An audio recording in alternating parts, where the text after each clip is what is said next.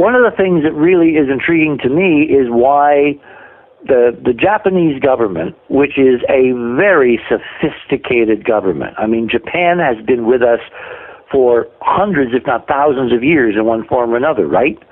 And they live on an island which is constantly beset by earthquakes, right? Yeah.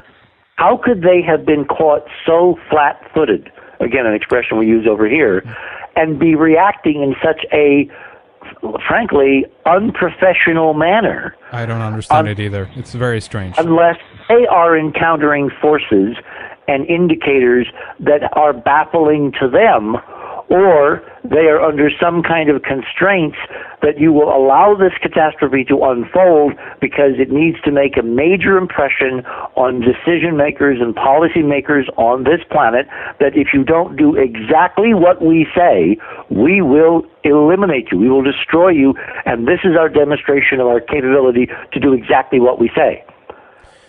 There was an Israeli security firm actually in charge of the Japanese nuclear facility prior to the disaster, a year and a half ago, before, or something like that. They put in a safety system and things like that. I'm not saying that they are solely responsible for this, but you know, who do you think would allow, if anything, a disaster like this to happen, if this was meant to happen in that sense? Or again, are we looking at a fluke kind of situation where one thing just unfolded after the other? But just as you said, Richard, why wouldn't they be prepared or have better equipment in place? It's an earthquake-rich country, a zone.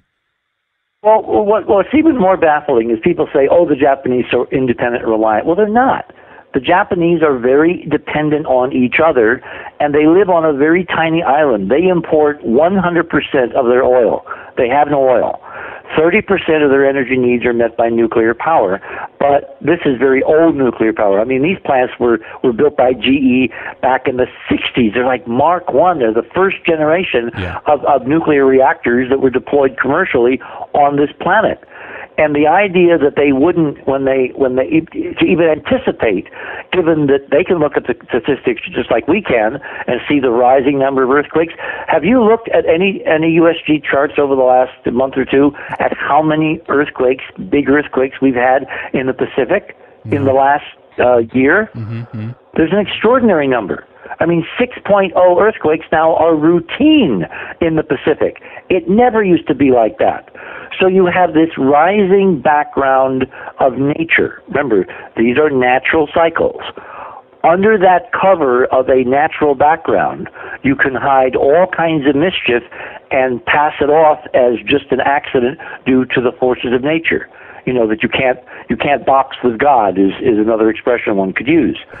But I'm finding the post-catastrophe reactions so bizarre because they don't match the people who I know have the expertise and the organizational talent to, if they don't have, necessary resources at home, they call on help.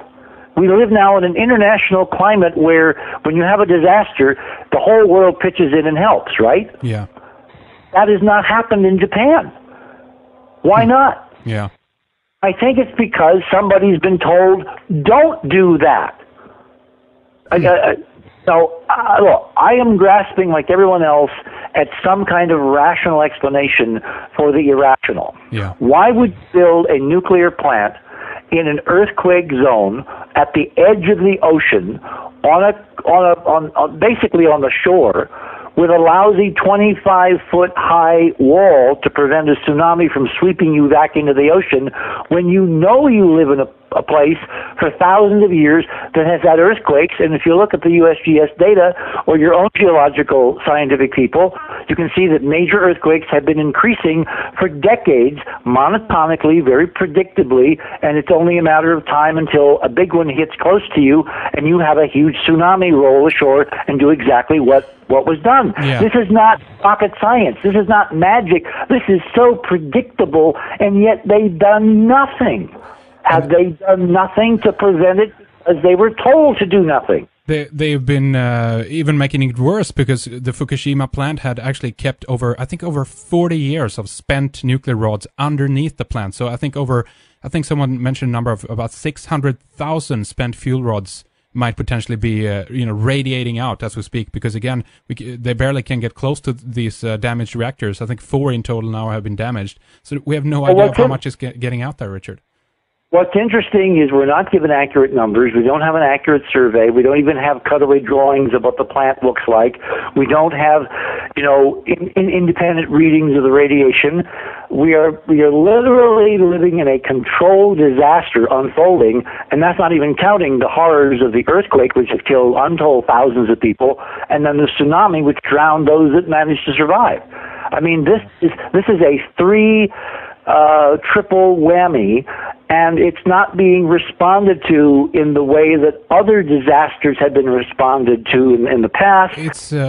It's very strange. Again, just what the point you bring up about how the international community is prevented from helping out here in Japan in one sense or another. I mean, look at how quickly they were ready and willing to intervene in the internal affairs of Libya now. That wasn't any problem.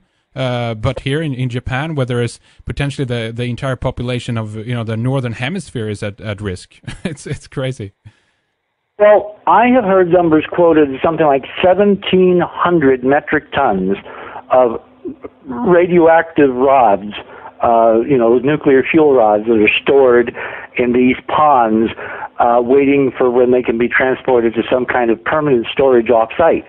And because these reactors were the first generation of nuclear reactors that General Electric built back in the 60s and 70s, they have to store those rods on site in a swimming pool, and they put them on the upper floors of the same buildings that are built around the reactors. Yeah. So if a catastrophe comes along and wipes out your reactor, it also wipes out your capabilities to keep those spent fuel rods cool, as we are seeing. I mean, this is like a perfectly scripted disaster.